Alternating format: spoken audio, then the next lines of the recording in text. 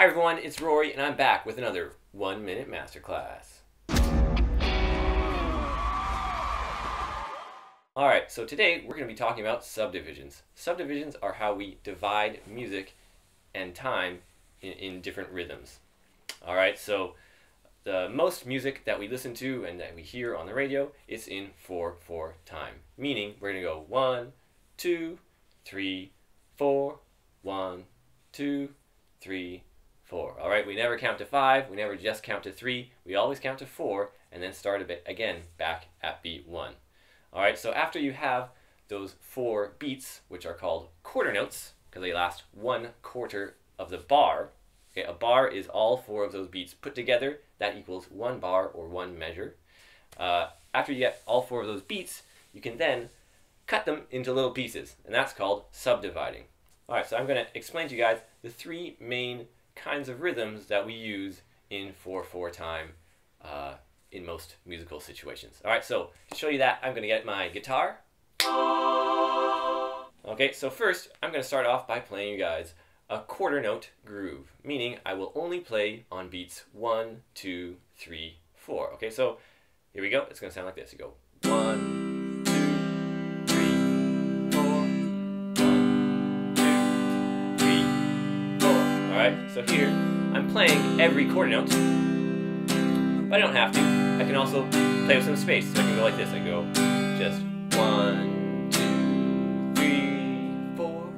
1, 2, 3, 4. All right, so that works. Sounds solid.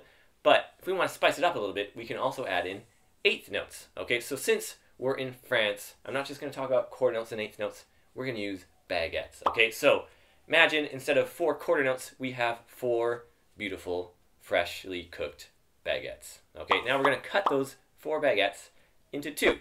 Okay, each one is going to be cut into 2. And now, rather than just counting 1, 2, 3, 4, we're going to count 1 and 2 and 3 and 4 and. Okay, now I'm going to play all of those eighth notes on the guitar. So it'll sound like this. You go 1 and 2 and 3 and 4 and 1, 2 and 3 and 1 and 2 and 3 and 4 and 1, 2 and 3 and 4. Okay, so again, I don't have to play all of those eighth notes all the time. I can play something like this. I go 1 and 2 and 3 and 4 and 1 and 2 and 3 and 1, 2. All right, something like that. It can still sound a bit boring at a tempo like that because it's so slow. There's a lot of space.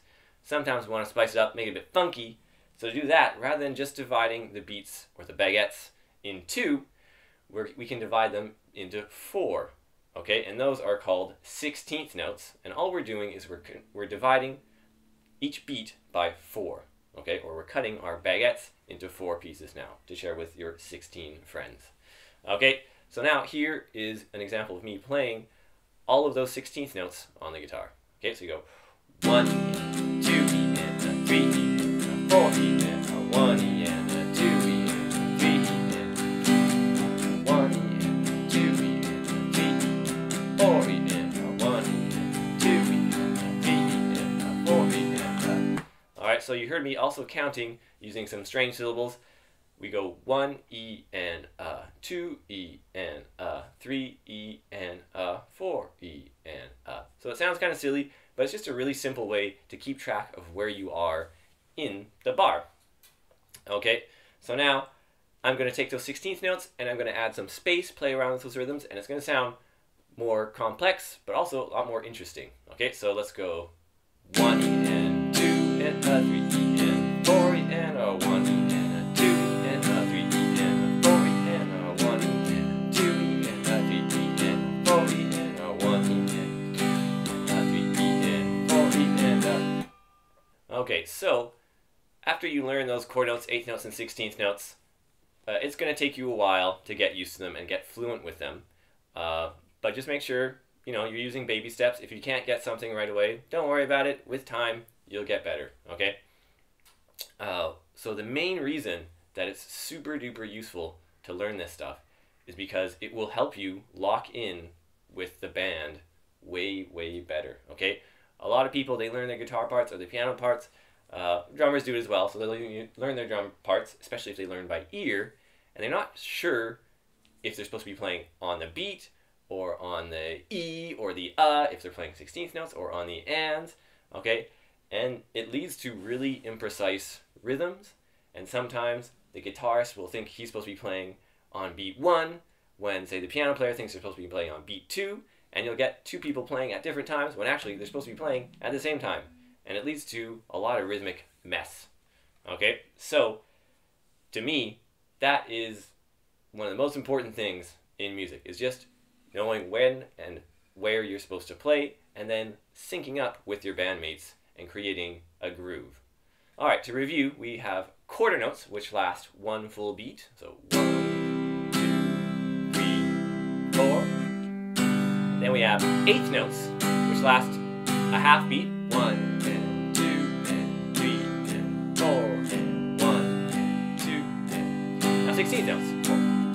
1 E and a 2 E and a 3 E and a 4 E and a 1 E and a 2 E and a 3 E and a 4 E and a... Okay?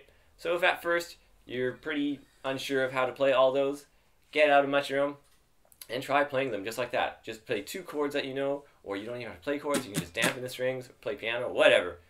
Take it nice and slow, practice singing those syllables along with the metronome, and that will really, really help you visualize and lock down your time when it comes to playing with other people. Okay, so thanks again for joining me for today's 1 Minute Masterclass. I hope you learned something. I'll see you next time.